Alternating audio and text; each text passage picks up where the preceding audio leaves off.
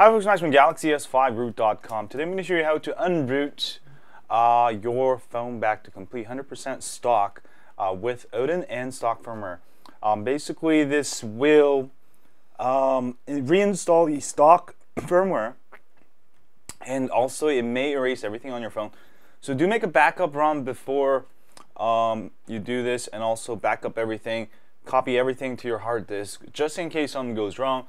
You know, if you lose everything, don't blame me, because I just told you to back up everything that you can. You can even make a backup ROM and save the backup ROM folder onto your hard disk.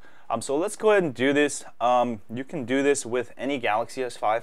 I've got the T-Mobile Galaxy S5 here. Go ahead and put it into download mode. So go ahead and turn off your phone, and then you're going to go ahead and hold down volume down, center home, and the power button, just like when you install Clock Remote Recovery.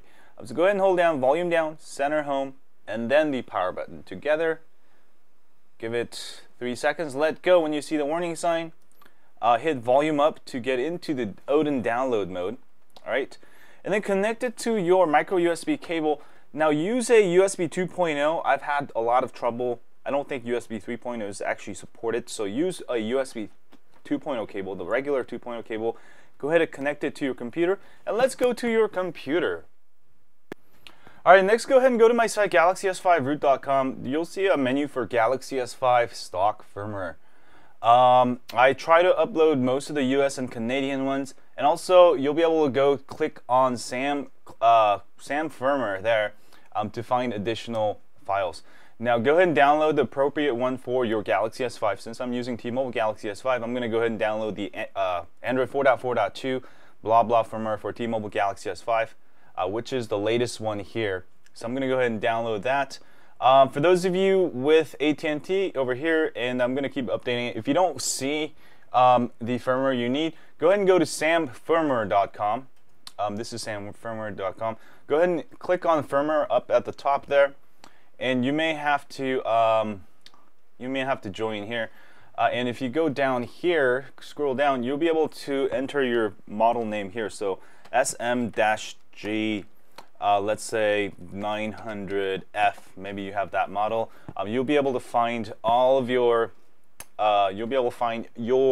country's firmware for SM-G 900F. So go ahead and download the firmware. All right, that's the first part. And once you're done downloading the firmware, let's go ahead and unzip it. So I'm going to go ahead and I've downloaded this G900TU blah blah .zip. That's the firmware I downloaded for my T-Mobile Galaxy S5. So go ahead and double click on it and extract all files, or use your favorite unzipping software. It is actually 2.24 gigabytes. All right. And I'm going to let this extract. While this is extracting, you should also download ODIN. Oops. There we go. ODIN 3v185. You should also download this zip file and unzip it. You'll get a folder called ODIN 3v185 with the files you need. This is almost done here. Let's actually go step by step. And when this is done, we're going to simply use ODIN, run the ODIN program, make sure our phone is being recognized, and then we're going to go ahead and select the firmware here, and that's pretty much it. And let it go. Set it and forget it. All right, there we go. So it unzipped to this folder here, G900T blah blah, and I've got this one file, blah blah .tar.md5. So I'm going to go ahead and double click on ODIN v185. Hit yes. All right, and here the most important part is you see this yellow highlighted sign. If you don't see that, go ahead and install the Samsung USB drivers and reopen ODIN, or restart your computer and reopen ODIN, and you should be able to see this sign. If you don't see this yellow highlighted box, go install the drivers first. Once you've done that, go ahead and choose PDA. I'm going to go to my downloaded folder, and I'm going to go ahead and find that folder where I unzipped the firmware to. I'm going to double click there. I'm going to go ahead and find that tar.md5 file, hit OK, open, and simply hit start. And this will start the unrooting process. Now I'm not sure if this will actually erase everything. It might not, so that's why I told you make a backup just in case. And in my experience, most firmwares actually don't erase anything, but I just tell you to do it just in case, and that way you can't blame me, play the blame game. So let's let this go. We'll fast forward this, and you can actually go grab a coffee or something, which I'm gonna go do, and then come back, and it should be done when it's done. And when it's done, it's not automatically boot your phone also. So I'll be back. Hi folks, so if you see pass, you are good to go. You can go ahead and unplug the USB cable, and your phone should be rebooting. It might be rebooting into stock recovery with the Android guy. Don't worry about it. It's going to eventually boot into this. Let me go ahead and change the camera angle real quick. Alright, it is booting, so I'm going to go ahead and let it boot, and it seems like it didn't erase all of my stuff here. And that is good, actually.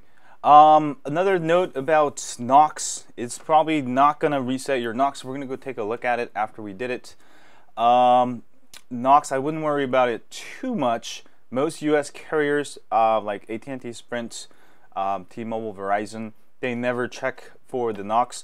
What they usually do, if you do return your phone for warranty, they usually take it apart and send it to Samsung before they even check for Knox. So Knox is really for Samsung. If you are in outside the US, you may have to worry.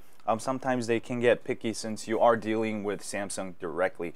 But for people in the US, I wouldn't worry about it. If you're paranoid, just get insurance. Insurance will cover even if you void the warranty. So if it's your first time rooting and stuff, definitely get insurance. I don't get insurance because I never mess up, but there we go. It rebooted here, and actually it didn't erase everything on my phone here. It did, as you can see, I still have my Alliance Manager for my old ROM. It's actually an international ROM. So it doesn't erase everything on your phone. Let me see if my Play Store logs in, and boom shakalaka. So it doesn't erase everything, but if you're coming from like an AOSP ROM, it might not boot. And I'll show you how to reset everything. Now this will erase everything on your phone, so that's why I told you to do that, just in case you're coming from an AOSP ROM.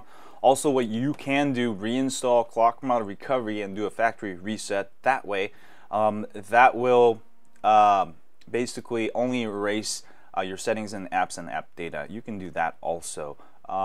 If you have trouble, just you can email me. You can find me on Facebook, Twitter, Google Plus when you're doing this.